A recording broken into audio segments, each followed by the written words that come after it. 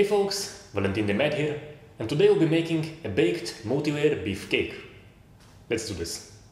Okay, going right for the ingredients. So over here we have 2 kilos of ground beef, fresh. We have 3 eggs. You can use more, you can use less, it's entirely based on your preference. I prefer more. Here we have salt, also very important. Garlic powder spice, very good stuff for this. And more on the spices, we have hyssop. I think it's called hyssop. In Hebrew zatar, I don't really use the word hot in English. Now for the veg layer, we have coriander. Also probably saying it wrong. So in Israel it comes in these packs. Basically just we use the entire thing. It's great for 2 kilos of beef. And onion. I usually also prefer to use garlic, but we don't have any here at the moment, so the veg layer is gonna be coriander and onion. Okay, let's begin with the preparation, to begin with the eggs. So first of all, we break them into this bowl.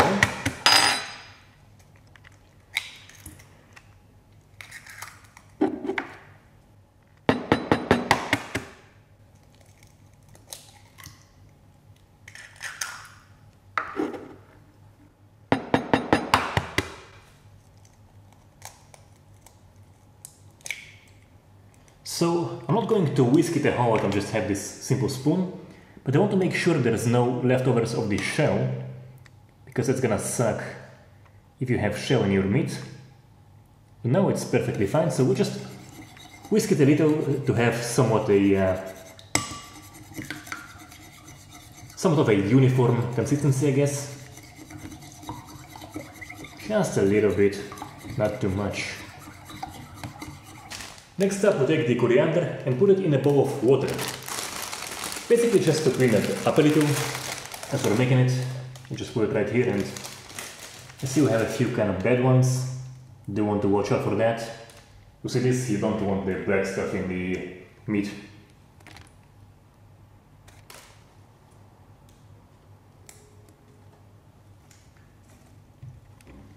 I take the kind of dried ones out as well.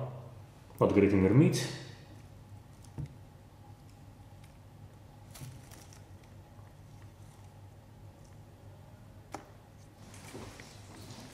I had to even just wash the whole thing. Not the best batch of coriander I personally saw.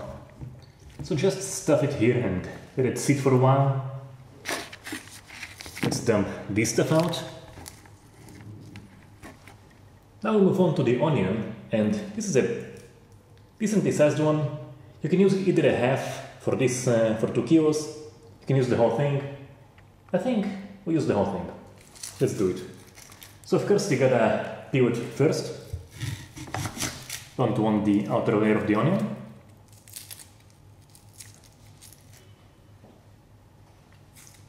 So we got the top layer off, we chopped off the bottom, you gotta chop off the head. Very important. Now, split the onion in half, it's gonna make it easier. And basically, I actually want to wash it beforehand.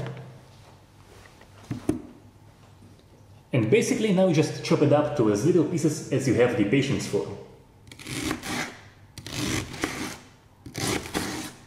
Well, I don't have a huge ton of patience, so it's not gonna be very little, but it's also entirely based on your preference, how thin you want to chop it, how much onion you want to have, how much garlic.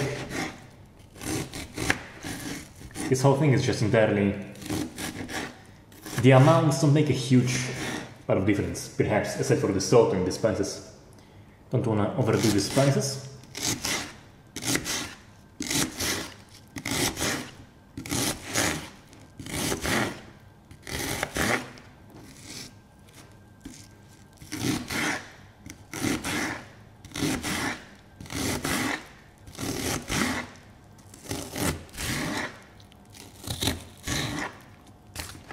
And this goes into a separate bowl for the veg layer. So we have it all here.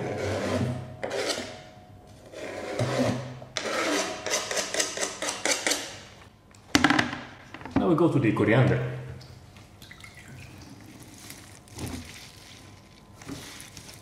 Also, once again, chop it to as little pieces as you have the patience for. And you can either chop off the bottoms, but I have no issue with the bottoms, so we'll leave them inside.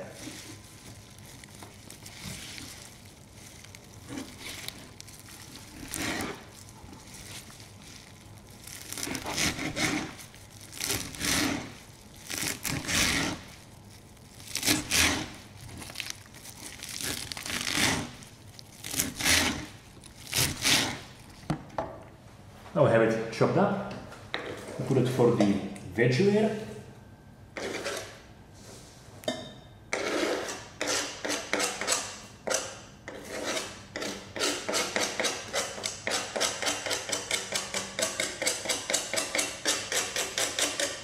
There we go. We can put this away. Now moving on to our meat. So, as for the salt, I think usually about 3/4 of a large spoon, so something like this. Also, I usually prefer to have a little less than a little more, because if it's too much salt, you're gonna feel it. If it's too little, you can eat something salty alongside, so about 1/2 to 3/4. Dump it in the meat. As for the spices, we have our garlic spice. I should like to have a lot of that.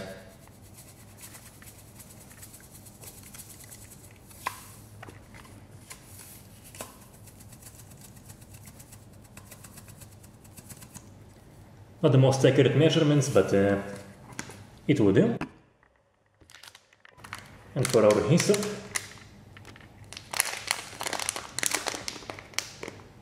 it kind of has a taste that resembles pepper a little bit, so also based on your preference, I usually like to have not too much.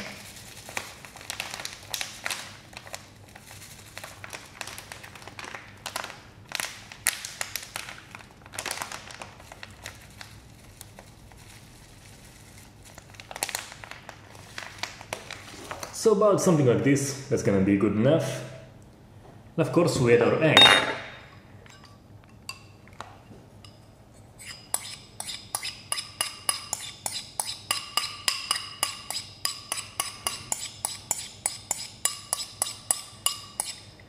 And now we get to mixing our meat, and keep in mind it's a multi-layer cake, so meat separate, veg layer separate. We'll talk a little bit about it. So first of all, you can zoom in on the mixing thing. So first of all, as for spices, you can add a lot more, of course. You can add curcumin, I think it's called turmeric or something like this. You can add curry if you want. But it's also entirely based on preference. And what am I doing? I brought this big spoon for this. And it's gonna make life just so much easier.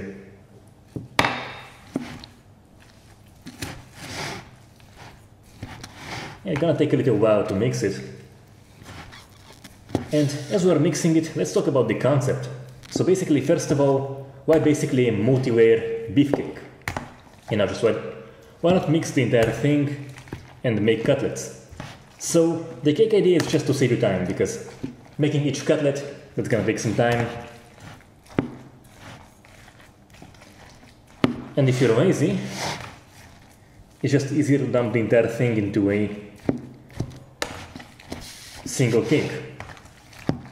And next up, why have the veggies is a separate layer? So basically, what I found is that if you have them as a separate layer, the taste of the coriander and the onion and the garlic, if you have, it's more dominant. It's felt better than you have when it's all mixed in together.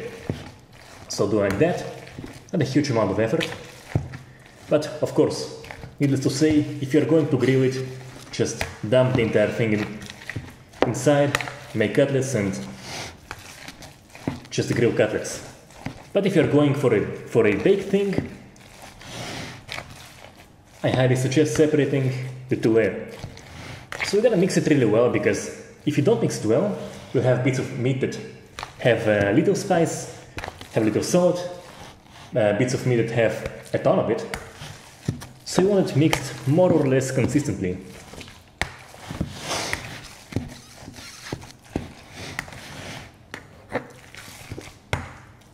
See? You see this? So if you don't mix it well, you're gonna have like patches of this. You don't want that.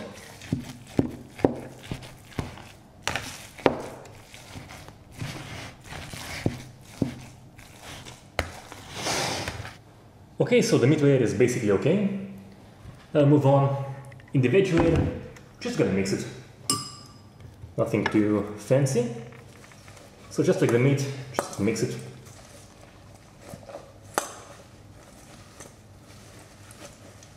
And once again, I can add more stuff that I think it's gonna go well with this. I like the combination of coriander, garlic, and onion. Also, you can just experiment with it. And chances are it's still gonna be good.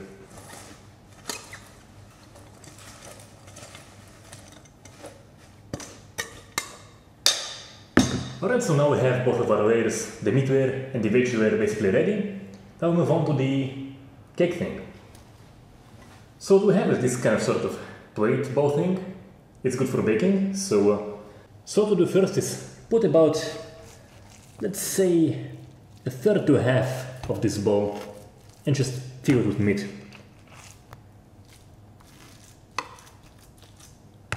So take chunks and you spread them out.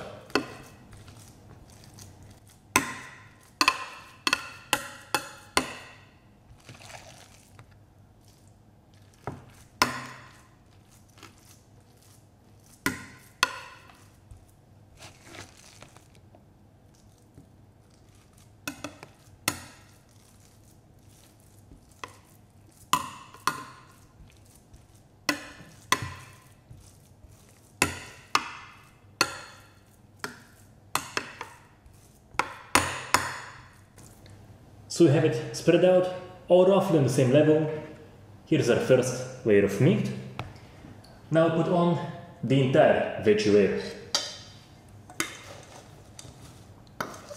Just spread it out evenly across the board. Now I should mention that in the end it's not gonna stick like in a regular cake, and they will come apart, but taste-wise, this thing is just awesome.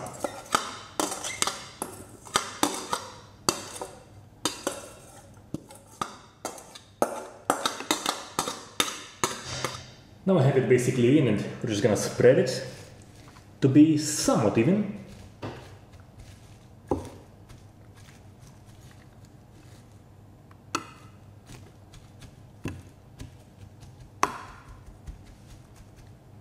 This will do.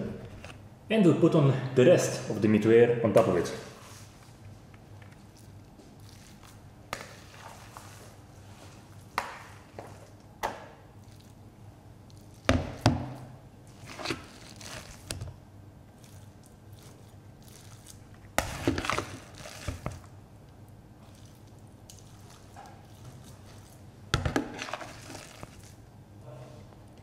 Now we have it all basically here, and once again just spreading out to make it more or less even.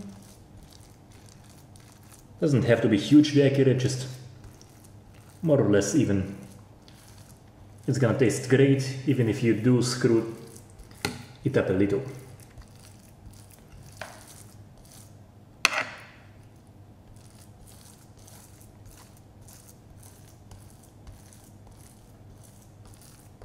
Now we have our raw cake ready. Now let's bake it. Alright, now putting this in the oven. We want it to be right around the middle. Now a few configs for the oven, that's very important. You want both the heat to come from top and from bottom. You want to bake it for 60 minutes and 200 degrees Celsius. I don't know about Fahrenheit, but 200 degrees Celsius, very important for 60 minutes. Now do be sure to check it about after 15 minutes. See how it's going, and but usually for 2 kilos for a cake like this, 60 minutes is what you want.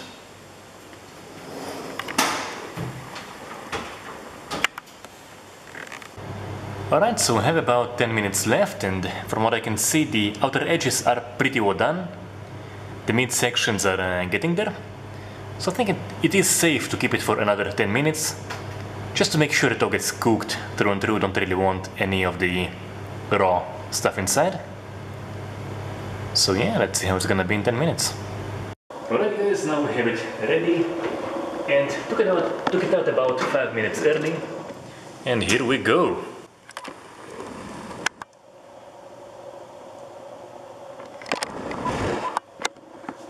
Alright guys, now comes the part that we're going to enjoy this beautiful beefcake with some hummus, with some veggies, and Amit, who was the cameraman for today. So I hope you enjoyed this video, and absolutely do try this at home. Until next time.